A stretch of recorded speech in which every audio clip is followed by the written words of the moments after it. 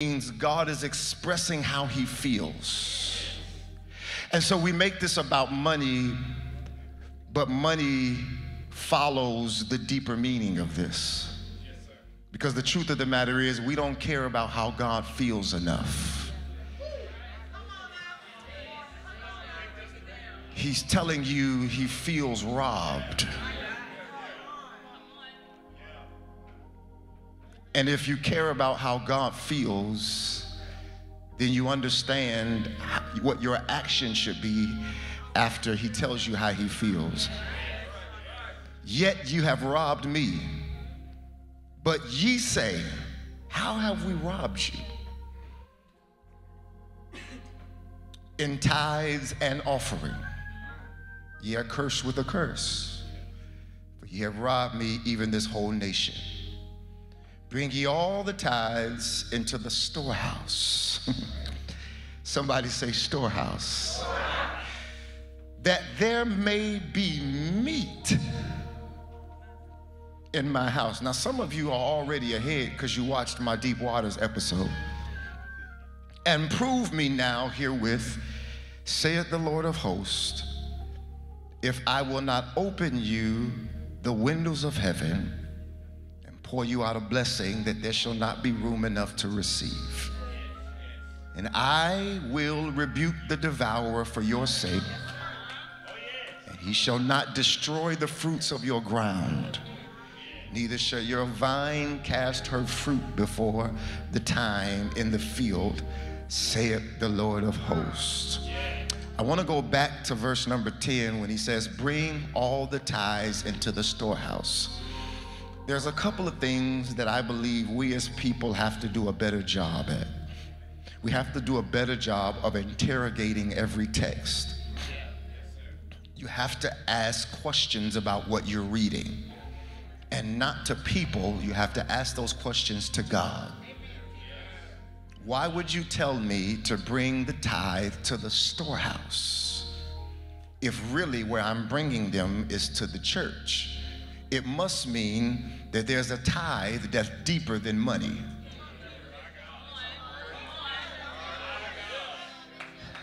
Because if I understood that tithe, it wouldn't be a problem for me to give the money as a tithe. When I find out what the storehouse is, I will understand why I'm supposed to tithe. That there may be meat. Second question, what is meat? And how does my money make their meat? When we make stuff up, when we don't know, we just make stuff up in our mind. But he says, I want there to be meat in my house. And in this month of witness, he says, prove me. The word witness means evidence. He says, test me. Listen, put me on the witness stand. Examine me and cross-examine me and see if I will not open you the window of heaven and pour out a blessing. When you examine me, see if my word is not true. And so many of you have an open case with God because you're still wondering if God can keep his word. I want to talk for just a few minutes from this thought, case closed. Just for a few minutes, the case is closed. You may be seated in the presence of the Lord.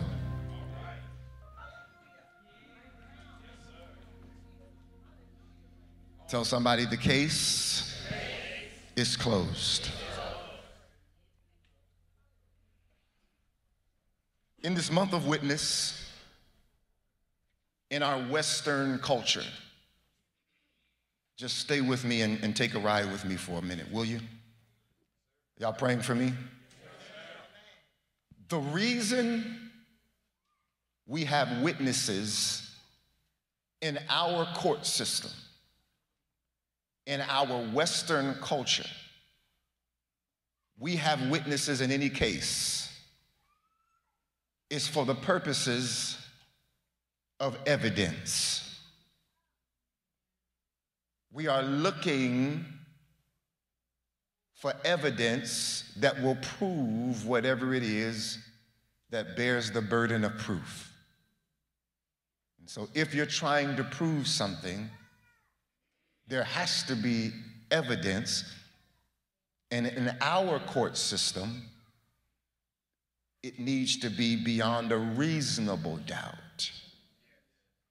The word reasonable leaves room for interpretation, because there can be doubt, but the court says it's got to be beyond reasonable doubt. And so they are looking for people to be witnesses, because the hope is that they can present some evidence on behalf of either the defense or the prosecution that will allow for us to understand all of the facts. Somebody say facts. Evidence lends to fact. And if I know the facts according to our way of doing things in our Western culture and in the court system and the way we have shaped our minds, if I know facts, then I understand what happens, and the facts give me the evidence so that we can understand the full picture of what happened. When you're dealing with facts, things can be factual and they can be scientifically true. In fact, in this day and time, we have moved into DNA evidence. One of the greatest witnesses in our time is DNA. That DNA will speak when there is no person to speak. DNA is science. It is factual. It is, in fact, more powerful than the testimony of a person.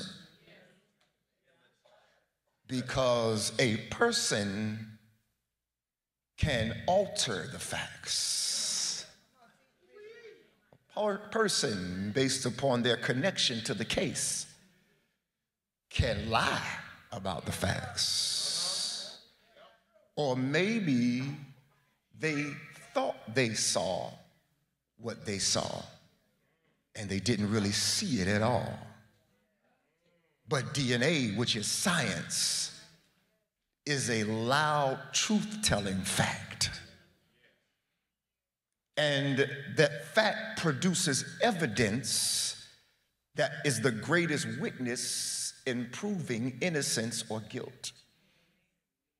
But understand something about facts and science, that God is not against science. He created science.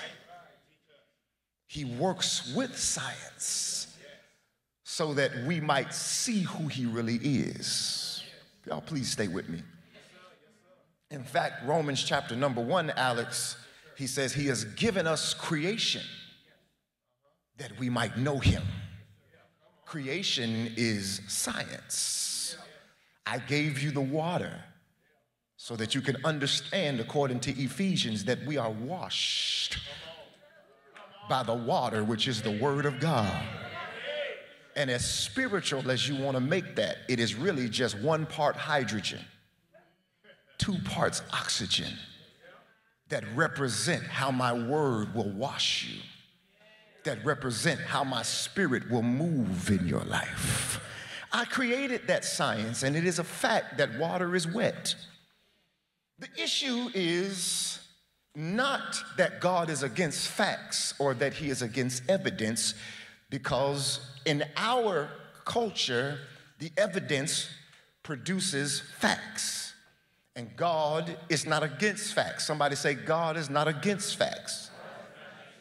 The issue with God is not that he is against facts or evidence or science.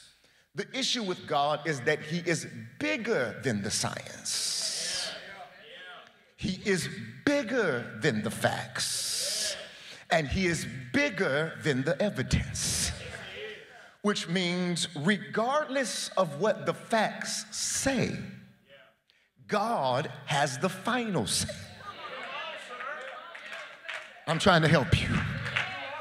Because sometimes we get choked up on the facts of life. And we can't wrap our mind around the reality of God because of what the science says. The science says I'm sick. The science and the fact is I do not have the money that by now I think I should have. The science says I do struggle with depression. The fact is that I really should be emotionally imbalanced based upon the trauma in my life. Nobody can take that from you. And the problem is, in church, we have tried to shout through the facts. But you cannot shout me through the facts without helping me understand that the reason I'm shouting is because I serve a God that created the facts but is bigger than the facts.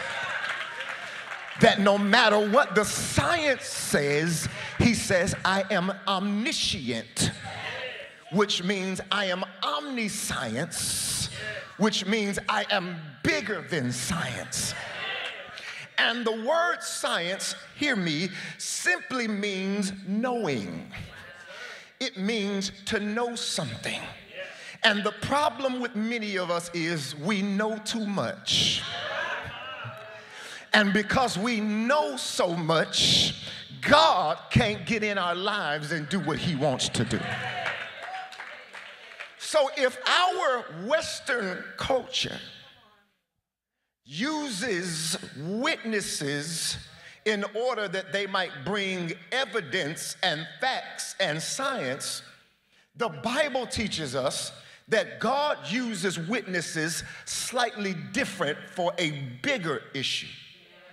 Our Bible teaches us that even though I deal in science and I deal in evidence and I deal in facts, God says I use witnesses for something bigger. I use witnesses not only for evidence, but I use witness for establishment. Just stay with me. He says, when I use witnesses in order to establish something. So evidence is the reality or the fact of a thing, but establishment means to firmly fix something. It means to permanently fix a thing. And so he says in his word, the same thing the court system says, but when he says it, he says, I mean it so that I may establish something. The court says, in order that I might believe this story, I need more than just you to tell me this story. So you say you weren't there and you didn't do it. So I either need DNA to testify on your behalf, or I need another person, an eyewitness, to testify on your behalf. God says, I'm not using more than one person for evidence.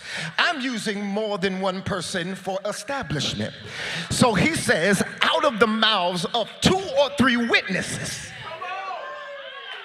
let every word, come on, be established. Meaning I know what the facts say, but I'm telling you to ignore the facts and pay attention to what I have established in your life. I'm trying to help somebody. That no matter what the doctor's report says, that no matter what the credit report says, that no matter what the loan officer said, I believe that there's something bigger that God has said. And since you don't believe me, I'm going to give you 2 or 3 witnesses that will establish, Lord have mercy, what I have said in your life. Can you look at somebody and don't touch them, because there's power that happens in your touch today. Don't touch them. I ain't ready for that kind of power surge yet. Just look at them and tell them, neighbor, I got 3 words for you that will help establish the next season of your life.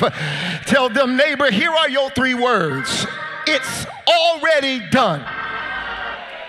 For those of you that were at church last Sunday, no organ, no, y'all, you're going to send the room all the way over. Just tell somebody it's already done. It's already done.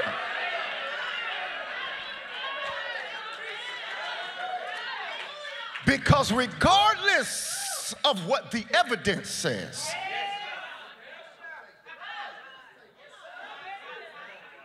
I serve a God who is in the facts, but says, I will give you something that I have established.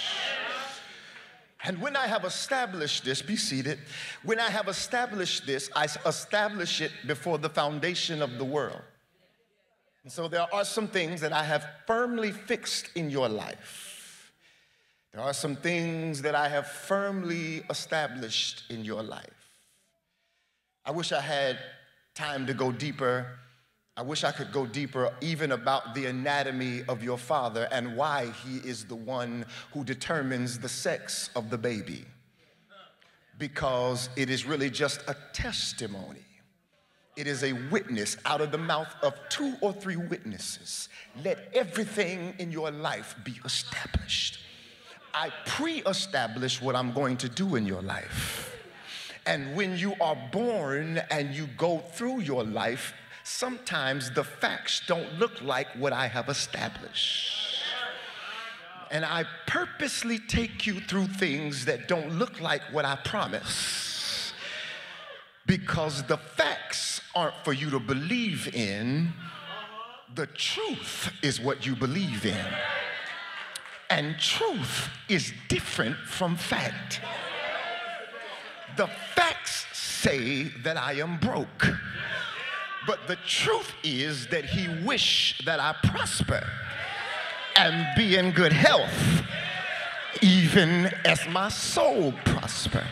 So sometimes I have to ignore fact and deal with and believe in and keep holding on to truth. Because here's the purpose of fact. The purpose of fact is to get me ready for the truth. I'll say it again because I don't want you to miss it. The reason you're going through the scientific, realistic hell that you're going through in your life, and you're sick and you're depressed and you're going through trouble and you're crying and you're broke, is because God is just conditioning you so that you are not weak when he finally takes you into what he has established for you. Can I just keep cooking in this crock pot? I don't really like microwave food. I'm just trying to help you understand that what you are dealing with is just the facts of what he has already established for you. Look at somebody and say, I've got to know the truth. I've got to know the truth. I cannot live my life just based upon the facts without knowing the truth. So God, from the beginning, has been a God of evidence and establishment. He sometimes uses the evidence to bring us to faith, because the truth will always trump the facts. If it's established, then the evidence doesn't matter. Because regardless of what the evidence says, it's just preparing me for what God has for me. Somebody say, he's just getting me ready. He's just getting me ready.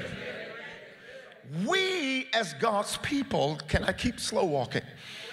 Sometimes let facts or evidence keep us from the truth or what he has established for us. And the issue that we have, mother, sometimes is that we have trouble remembering who God is and what he has already done for us. Because the truth of the matter is, most of you in this room have already been a recipient of the establishment of God. We just have some spiritual amnesia. You have already been a recipient of the establishment of God. Because the reality is, for the 75 of you in this room who don't mind giving God praise for what he has already done, is that the facts say that you should have been dead a long time ago. You should have been in the mental ward of a hospital, in a straitjacket, not even knowing your name. But because of what God has established in your life, the devil couldn't kill you. And not only could he not kill you, but he couldn't have your mind. And not only could he not have your mind, but he couldn't have your children. I'm just trying to help somebody, because you act like life is over every time you're going through some factual stuff. But you ain't looking at what God has already established.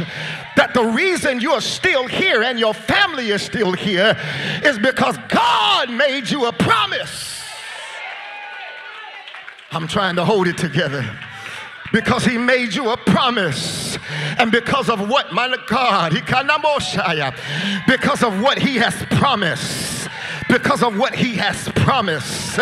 Because of what he has promised. So, and blessed is she that believes, for there shall be a performance. Because of what he has promised is why I'm still alive, Dupree. The only way I can explain it is because God made me a promise. He has established some things in my life, and I've got to remember. Somebody say remember. I've got to remember what he has done. Adam and Eve, they did what we call in the Greek dokimazo God. They examined him. They put him in question in their mind. He created them, yet they questioned him in a way that was not seeking answers. It was questioning his creative authority. They were not seeking answers from God. When they allowed the devil to whisper in their ear, they moved into a space of examination with God that caused them to question, God, are you really the God that you said you were? They allowed the devil to drop seeds in their mind that examined him when he had been the one that not only created them, but given them everything that they had. How dangerous is it for God to have created you, God to have sustained you, God to have preserved you, and you let the slewfoot devil Lucifer drop nuggets in your mind to make you forget who God really is? Are y'all with me in here? This is why God tells the Apostle Paul to tell the church at Philippians that it is not irksome or irritating for me to say the same thing over and over again to you. In fact, he says it is safe for you, because you have to repeat a thing to remind people of a thing. This is why, Brandon, the book of Deuteronomy is in our Bible in the Pentateuch, because it is a restatement of the law. It is God, watch this, reminding the people of what he has done for them before they go to the promised land. And we have to be reminded many times of what God has done for us sometimes, so we won't mess up what it is that God is doing in our life. Right before we get to the promised land will always be the biggest battle of our lives. Right before, here, come close. I want to whisper this. Your neighbors shouldn't hear this. Right before you get to what God has established, you're going to be in the fight of your life. Right before you get ready to walk into and cross over into the promise and the established thing of God and get ready to see what he established and witness what he has established, you're going to be in a fight for your life, which is the reason why God says, before you go in there, before you cross over, let me remind you of what I have done for you. Let me remind you of how good I have been to you. Let me remind you of how I have kept you and your family and your generation. And the devil's trying to get you to focus on who you lost and what you lost. But the truth of the matter is, I have much more left over than what I lost. Who am I talking to? And he knows, the devil knows, that once you cross over and become a witness and start telling people about what the Lord has done for you, that now you become a problem for hell. Because like I said last week, once you become a witness and have survived your season of slaughter, your praise has power. And the last thing the devil needs is somebody who has survived a season of hell to open your mouth and shout about it. Can you look at somebody, don't touch them yet because I need to finish my message. Can you look at somebody and tell them, you make sure you remember, come on, tell them, make sure you remember what the Lord has done for you while you're in your tough season. Come on, don't get amnesia while you're going through. It means while I'm broke, I remember how he paid my bills. It means while I'm sick, I remember that he healed my mama and he healed my auntie and he healed my body. Come on, and thank you, Ty Tribbett, if he did it before. Come on, same God right now. Look at somebody and tell them he's getting ready to do it again. Come on, tell them he's getting ready to give me a repeat performance. Y'all not saying it. I said tell somebody he's getting ready to give me a repeat performance. He's about to remind me of who he is. Adam and Eve, they examined him. They put God on the witness stand. I need you to know that there's about to be something great birthed in this room this morning. I need you to know there's about to be something great birthed in this room this morning, because I wrestled with this message all week long. I could never get this message settled in my spirit. In fact, this message didn't get settled in my spirit until I was getting phone call after phone call this morning telling me what was going wrong. I said, Lord, yep, this is the one. This is the one that's going to deliver your people. Can you open your mouth and speak over yourself and say, I got to remember what the Lord has done. Take your seats. Just give me a few more minutes. I got to make sure that as I am looking at God and I am looking at the evidence, that I don't forget that even though I'm looking for evidence, I have to make sure I remember that I should be looking for establishment. It is here now where I am grieved and have issues with the handling of the book of Malachi. I'm grieved at how we have taught and preached this and have skipped over the tone of the book and gone straight to the money in the book. Because the money in the book doesn't mean a thing if you don't help me understand the tone of the book. You have to understand what the prophet Malachi is dealing with. You have to understand what the prophet Malachi is going through as a prophet of God that is burdened by God. You have to know that as a prophet, he is feeling what God is feeling. Much like the prophet Hosea, the one who had to marry a harlot so that he could feel how God feels when we go whoring after other things. Malachi is feeling the burden of God because God, much like you and I, has been doing things for Israel for many generations now, and Israel continues to forget God. Adam and Eve released a spirit in the earth that even though God created and loved his people kept incorrectly examining him and putting him on a witness stand that was not one that was trying to get information, but it was one that was questioning, are you the God that you say you are? Now, what blows my mind is God is always in question when things are not going your way. But the question changes when he's your genie in the bottle and your Santa Claus and giving you what you want. Are y'all gonna talk to me in here? It amazes me how all of a sudden we want to question. This is my problem with John the Baptist. When John the Baptist knew that he was sent to prepare the way for the Lord, he knew his cousin, they had had an encounter when they were in their mother's womb. John, you felt the power from your mother's womb.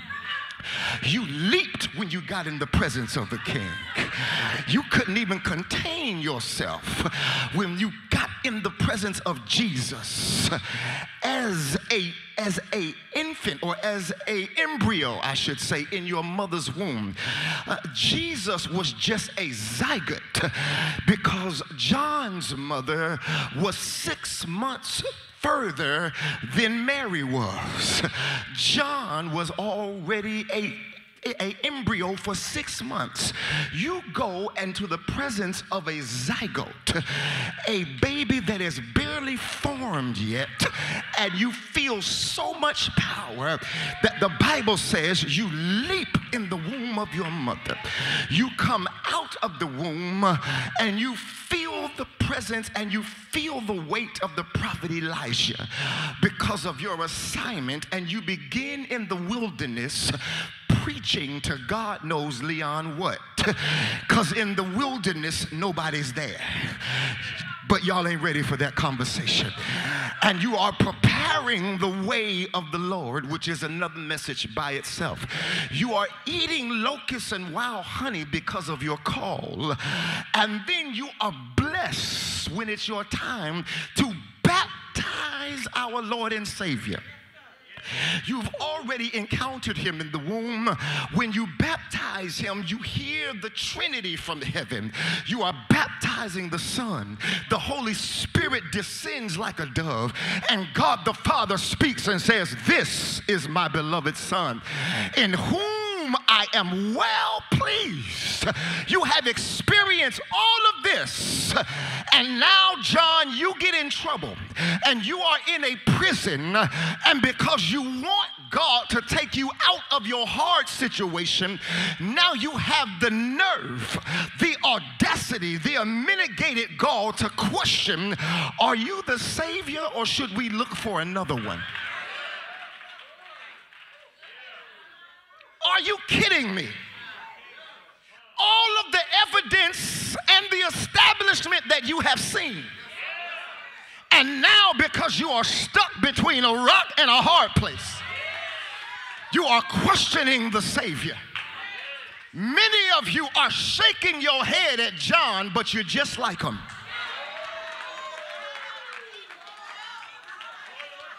You have seen him work in your life. And yet, when you get stuck between a rock and a hard place, you no longer remember what God has already done for you. And Malachi is speaking to a people who have forgotten what God has done for them. He is giving a message to a people who have been 100 years removed from Babylonian exile.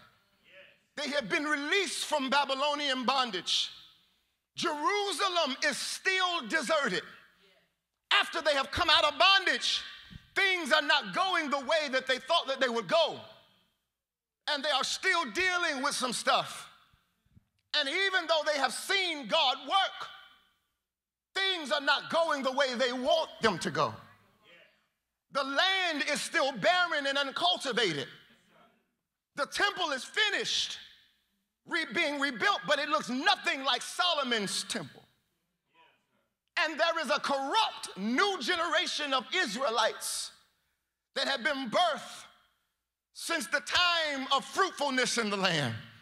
I don't have time, but the reason why you got to be careful how you treat and remember God is because it's going to pass down from generation to generation. If you read the book of Deuteronomy, which is the book of remembering and restating, he kept telling them, Moses kept telling them, make sure you rehearse this in the ears of your children. Make sure your children know how good God has been to us. And the problem is when you forget, your children won't remember. Nehemiah has rebuilt the wall. And all Israel is asking is, was it worth it what we went through? 70 years of captivity, was it worth it? The problem that Israel has is, even though they have not stopped worshiping God, they can't remember what God has done for them because they had ritual without relationship. So they're in church. But if you study the state of Israel, they are doing the minimum of what is being asked of them. They're in church, but they're watching their watches because they're ready to get to the restaurant or they're ready to get to the football game. Y'all don't want to have church with me. They are attending when they have to. They are reading their Bibles when they feel depressed. They are only opening the Word of God when they feel like they're in trouble. They're only using God as a drug and not as somebody that they can lean and depend on. The great philosopher Karl Marx says that religion is the people's opium. He says that we will take our shot of Jesus in our arm and then go ahead and won't talk to him until it's time for us to come back to church and get high again. And you got to be careful that you're not taking religion like a drug, because in order for you to get to the establishment of God, you're going to have a relationship with God. Who am I talking to in here? It's a dangerous place to be in God when you move from relational to transactional. I do not want a transactional relationship with God. I don't want God handing me money and then I'll talk to him when I need more money later on. I do not want God blessing my body and then I don't come back until I'm sick again. I do not want to come to church just when it's time for the doors to open and not ask God, how can I serve you in ministry? And the problem with them is that even though they have seen God do so much, listen to me, they have traumatic residue. It is when your trauma still has residue even though you're out of it.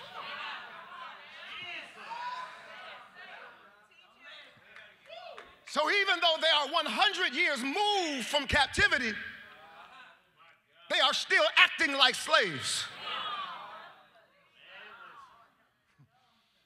And when you study Malachi, you understand the exile or them being freed from Babylon changed nothing inside of them.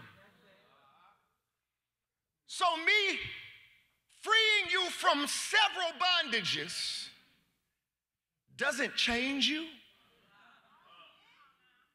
What a dangerous place to be in. But the message of Malachi is, regardless of all of this, I still love you.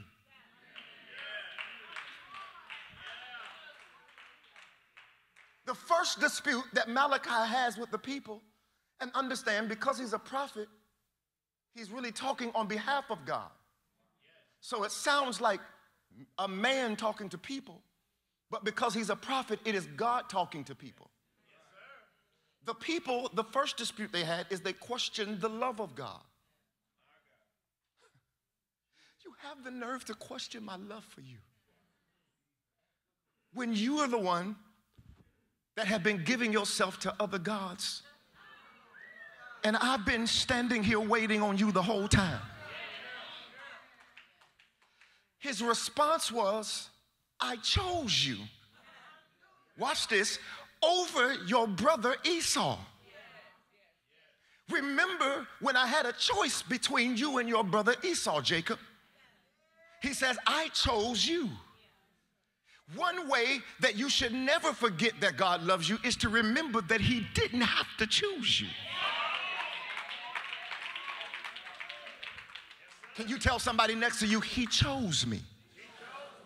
The second dispute they have, watch this, is because God is reminding them, you are giving me lame offerings.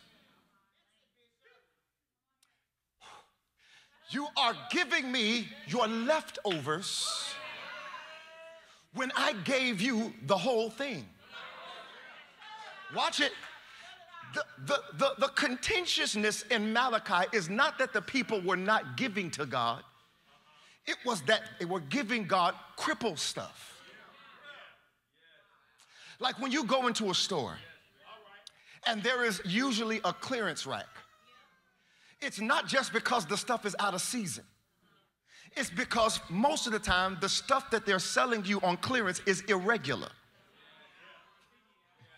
It is the misfits of the clothes. And they had the nerve, after God has pulled them through all they have gone through, to give God the lambs that nobody else wanted. Here's what's mind-blowing, that you're not going to go and purchase anything with misfit money. I don't care how much of a discount you want in Louis Vuitton. If you want it, you're going to pay what's on the price tag. I don't care how much of a discount you want on a BMW. If you want it, you're going to, y'all ain't saying nothing to me in here. It's amazing though, we are always wanting to for God to give us a discount.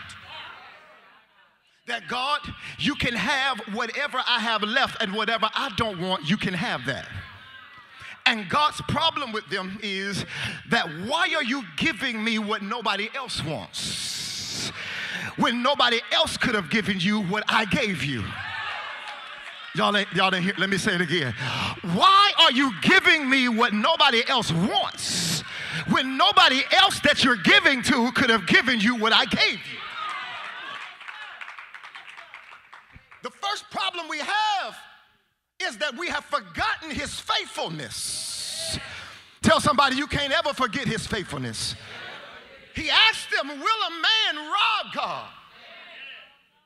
And watch it, they say, how have we robbed you? He says, you robbed me in your tithe and your offering because you were giving me whatever you wanted. Help me preach it. Whatever you wanted to give me. They gave God their lame leftovers. And God is saying, did you forget everything that I brought you from? Israel had gone through bondage, and they were disconnected and delusional, acting as if God hadn't given them the best of the best and taken them out so many times. It is of the Lord's mercy that you are not consumed. God said, I got to remind you that when you started as a family, Abraham, Isaac, and Jacob, I made you a nation. You forgot that when you became a nation, I multiplied you in Exodus in the midst of your problems. Did you forget that I preserved you while you were in the pain of your Egyptian bondage? Did you forget that when I got ready to bring you out of Egypt, I parted the waters and made a way where there was no way to bring you out? Did you forget that I kept you in not one, not two, but 3 different bondages?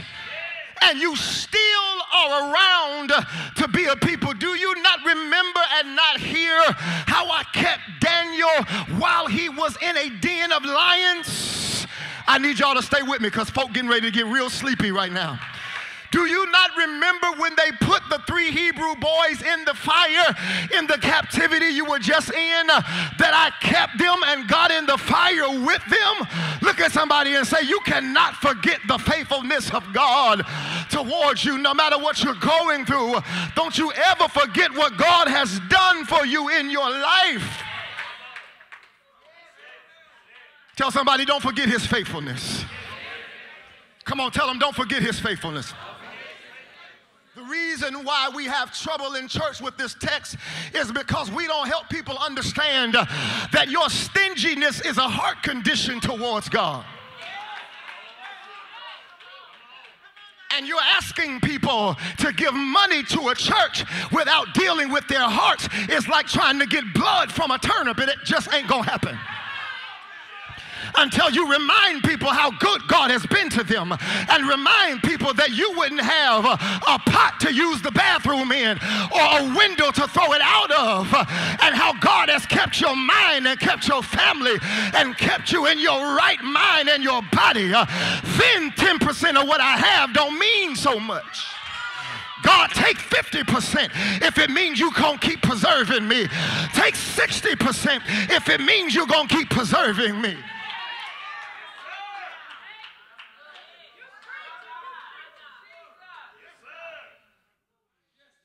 People who don't know how to handle texts mess people up and get people confused. The truth of the matter is, you got folk that are arguing that this is Old Testament and that you don't have to tithe because it's Old Testament. Let me help you. Let me help you understand. First of all, Jesus said, I did not come to do away with the law. He said, I came to do what the law could not do. He said, now I want you to give, not because you're afraid of a curse, because I came to redeem you from a curse. He said, I need you to give because you love me enough, because you're not in a transaction with me, you're in a relationship with me. And in a relationship, because the Old Testament conceals what the New Testament reveals, I actually want more than 10%. Y'all ain't having no church with me. I want you to give me whatever it is that your heart says that you love me as. You can start at 10, but the truth of the matter is, I've been better than 10% to you. The issue we have with God, Jeremiah, is that we have fatal familiarity with God. The word familiarity, it breeds contempt. Whenever you get too familiar with somebody, you start to have contempt for them. The lack of revelation that I'm about to give you in this text, the lack of revelation breeds degradation. The word degradation means to treat or regard somebody with contempt. The word contempt means, watch it, feeling a person or a thing is beneath you, or beneath consideration, or worthless. What happened to Israel is they got so familiar with God that they lost how much he was worth to them. You know, sometimes you can be such a blessing to somebody that they get used to you. And sometimes, Hawa, you have to bless them with your absence, so they remember how powerful your presence is. Oh, I'm talking to somebody. I don't know who that word is for, but you think I'm regular? Let me show you what you are without me. Oh, okay. You forgot how powerful I am. Let me give you a season without me. I feel like preaching. Oh, and by the way, this is the last book in the Old Testament. And after this book, God was silent for 400 years. There was no prophet that said a thing. there was nobody that would open their mouth and say, God said. Because God said, if you're going to hold me in contempt, if you're going to act as if I am worthless in your life, if you're going to not remember what I have done, I'm going to bless you with my absence. And by the time God speaks again in Matthew, they are begging for God to open his mouth and speak. Oh, can you touch your neighbor? I want some power now. For the first time today, and tell your neighbor, say, neighbor, be careful that you don't get too familiar with God. Come on, tell them, say, neighbor, be careful that you don't get too familiar with God. Act like he's awesome in your life. Act like you can't breathe without him. Act like you wouldn't have made it without him. Act like he's everything to you. Act like if it wasn't for God, you wouldn't have nothing in your life. Let me hear the voice of somebody that knows he is your everything. No, I want to help you. Behavior is connected to belief. If I believe, you will know it by how I act.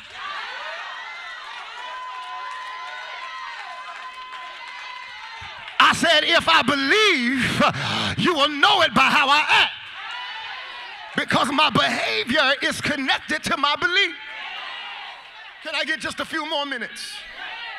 Clock says I got 13. Can I get 13 minutes?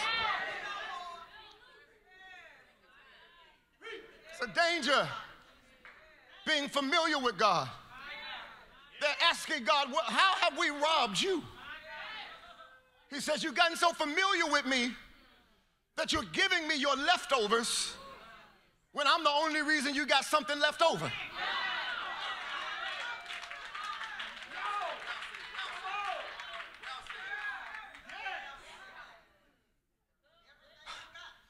But the love of God, while God is feeling contempt from his people that he created, while he is feeling overlooked by his creation. Who is this helping me preach? Preach this thing, woman of God. While he is feeling this, understand the power of this. The fact that he has stuck in there and hung in there with his people.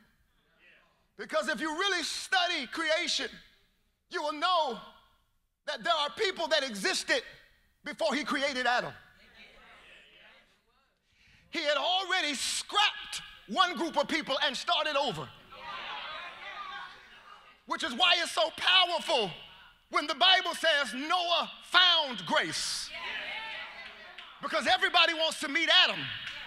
And everybody wants to see their grandparents when they get to heaven. But I want to see Noah.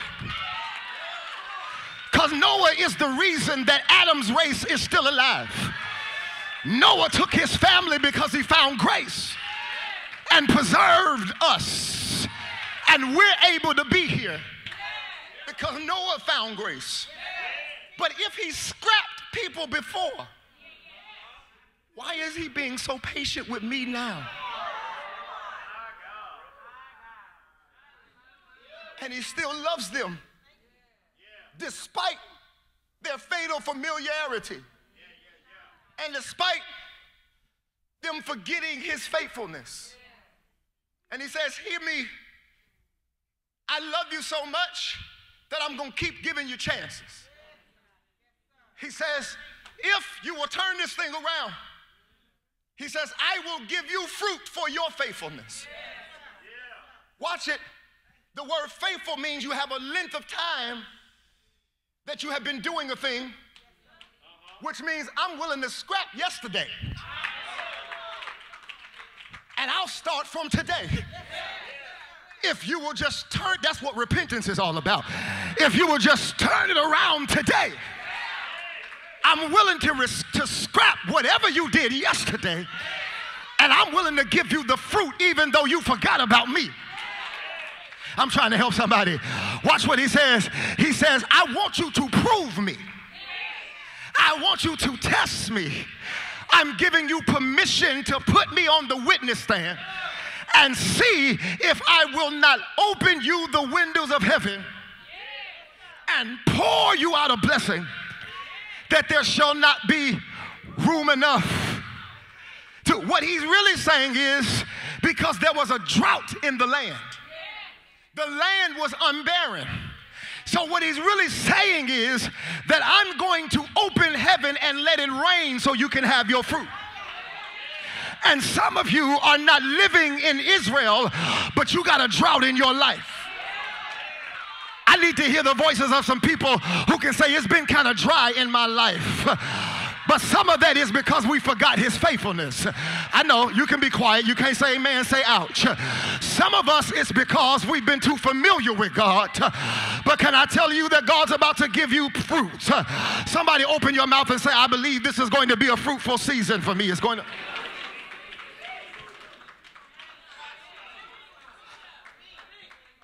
I could shout you right there, but I would be making you miss out on the revelation of this. So I can't shout you right there. In fact, we may not shout. He says, so here's what I want you to do. I want you to bring all the tithe to the storehouse. Now, one must ask themselves, what is the storehouse? First of all, they didn't bring chickens to the storehouse because the storehouse was a place that they brought seed.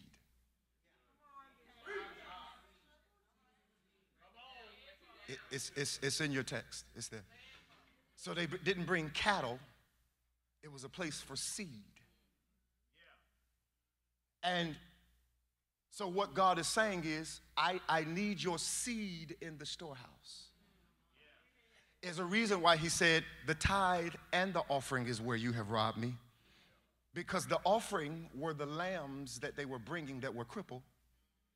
But the tithe was about something totally different. The tithe was an offering of seed. And it was a tenth because it represented two things. It represented testimony. The reason you owe me the tenth is because I have given you a testimony. If I were to call you up and give you the mic and let you testify, the things that God has brought you through in your life would free many of us. And God says, because I gave you that testimony, I'm asking you the next thing the tenth represents is responsibility. Because I gave you that testimony, you have the responsibility now to give me the tenth back. But here's the thing. Since the storehouse is a gathering of seed or grain, it means that my money is not the most powerful seed that I'm giving. First of all, who told you your tithe wasn't a seed? Your tithe is a seed, it's just a mandatory seed. It's a seed that you can figure out based upon the income that you make. But it's not just about your money, it's about whatever it is that God has given you. It is based upon what this seed is. Now let's go back, let's rewind, because you know I believe that everything that is foundational can be found in Genesis 1, 2, or 3. In Genesis 1, verse number 29, he says, I've given you seed. I've given you an herb bearing a seed, and I've given you a fruit yielding a seed. And he said, these seeds are going to be meat for you. Lord, help me. If you read the Bible like I do, my question was, what is this meat? And how do seeds make meat? And then I come across Malachi, and he says, bring all the tithe to the storehouse, where the same seed I talked about in Genesis chapter 1 and verse 29 is, bring it, and that seed is going to be meat, that there may be meat in my house. Now again, if you read the Bible like I do, you have to be questioning, what is this meat? And then I remember the Apostle Paul says, I want you to graduate from the milk of the Word of God to the meat of the Word of God. And then I remembered that Jesus said, when he was giving the parable of the sower, that the parable is this. He first says, it's given to you to know the mysteries of the kingdom of God. He says the parable is this: the seed is the word of God. And puts a period at the end of the sentence, which means there's nothing left to add. So before my tithe is money, my tithe is a word. And the reason why I have trouble giving money is because I have not gotten into the deeper things of the word of God. In other words, God says, in my house, I need my people to have revelation. And if they have revelation, then they will give their money.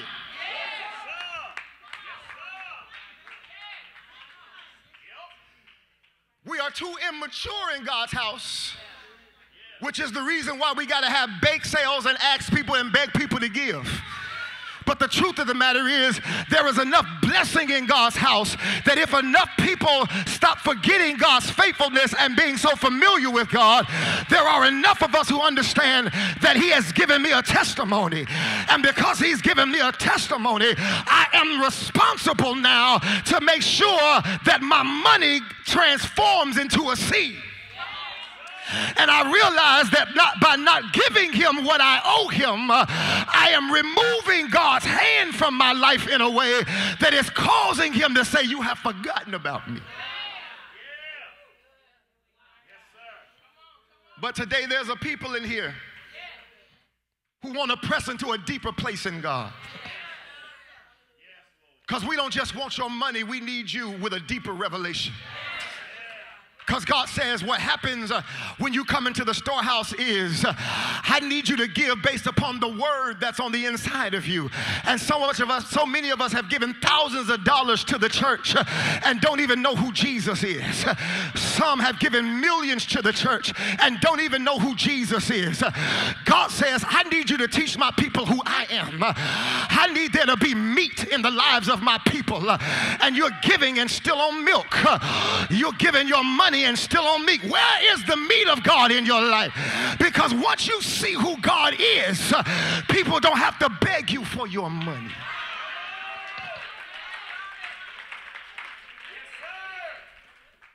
Watch it. The disciple says, Lord, teach us how to pray. He says, when you pray, enter into your closet. And when you have shut the door, pray to your Father in secret and he will reward you openly. Watch it. The word closet, for the 50 of y'all who will give God praise over the mysteries of his word. The word closet means storehouse, which means I don't even want you praying from a place that there is no seed. Lord have mercy. Some of us are trying to pray, but we can't pray effectively because nobody ever taught us that the storehouse is not the church. The storehouse is a place in your life where the word of God resides. That you've got so much seed built up in you that every time it's time to give, I'm not wrestling with God or the devil about my money. How much is it you want me to give, Lord? Because you've been so good to me. You blessed my family in such a way. You've healed my body in such a way. You've delivered me in such a... Can I hear the voice of people in here that can feel meat forming in your life?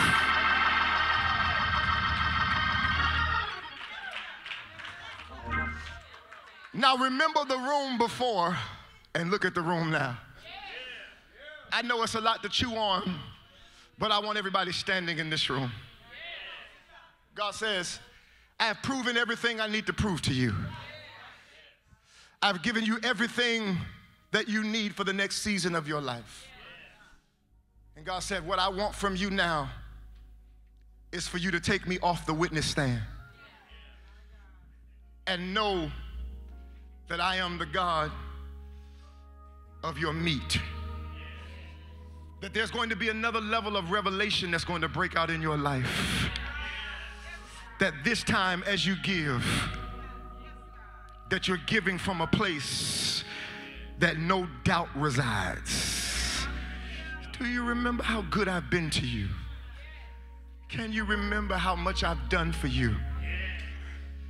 And before I come after your money, I'm always coming after your seed of your heart. I want to know that you have been pressed into a deeper place in my word. And sometimes we're asking money from people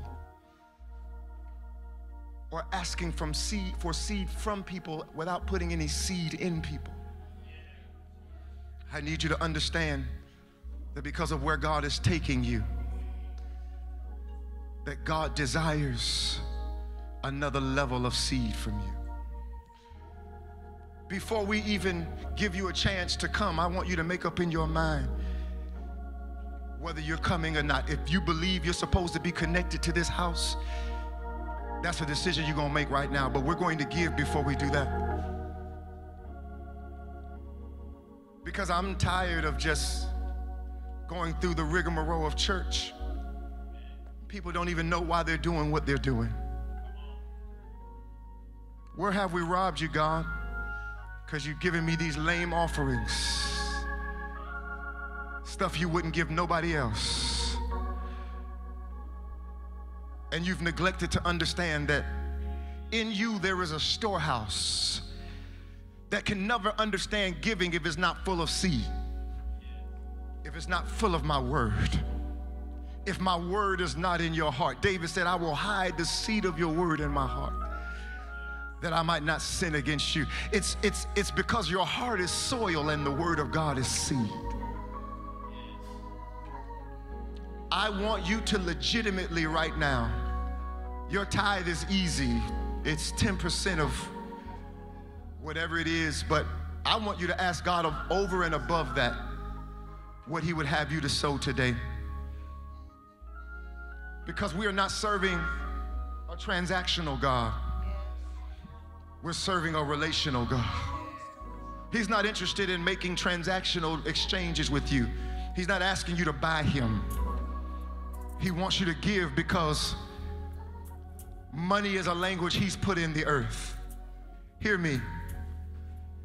God never said money was evil. He said the love of money is the root of all evil. What do you do with something that you love? You hold on to it. You try to spend as much time with it as possible. You really don't want to share it with anybody. You want to feel that love all the time. God said it's dangerous to fall in love with money. But then he says, occupy until I come. It means to do business. So God says, I'm not against money. I want you to have money. It's currency. It means it's supposed to move. Some of us are keeping our money from moving because of what we won't sow. Every time you give a tithe, understand that it is seed. You're putting something in the ground. Every head is bowed, every eye is closed, and I want you to seek God today. You can start at the 10%, but I need you to ask God, God, beyond that, what would you have me to give? Father, speak to the hearts of your people now. Speak to the hearts of your people now. I want you to have real conversations with them because this seed is about to change the trajectory of their lives. In the mighty name of Jesus. I want everybody, as you figure out what you're about to sow, I want you that believe that what you're about to sow is going to change your trajectory. I need you to open your mouth, and before you sow it, you're going to attach a praise to what you're about to sow.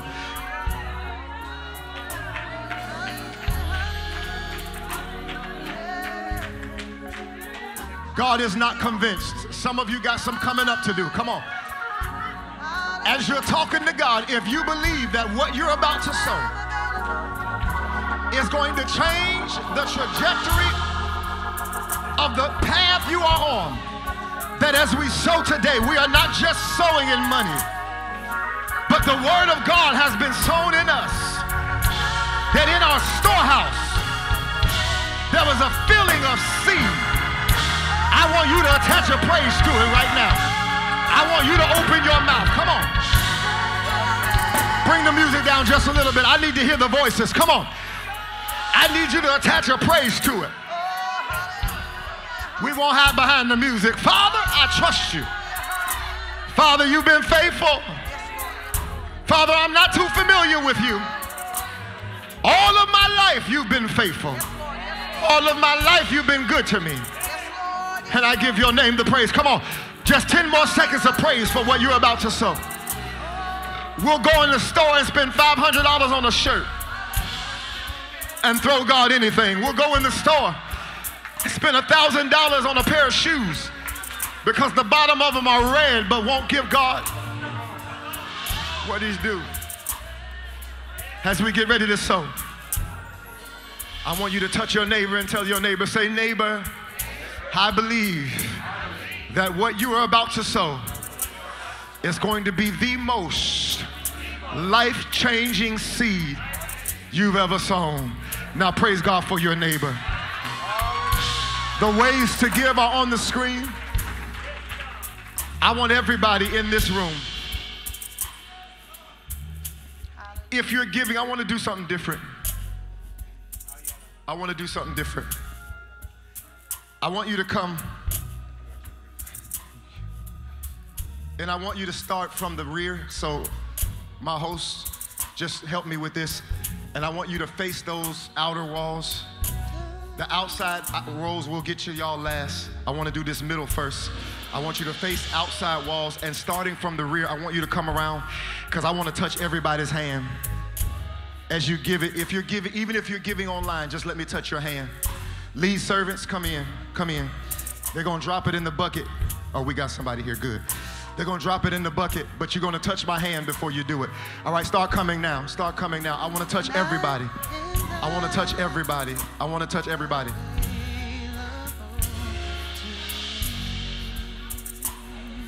With the middle, starting with the middle. I know it's different. I know it's different.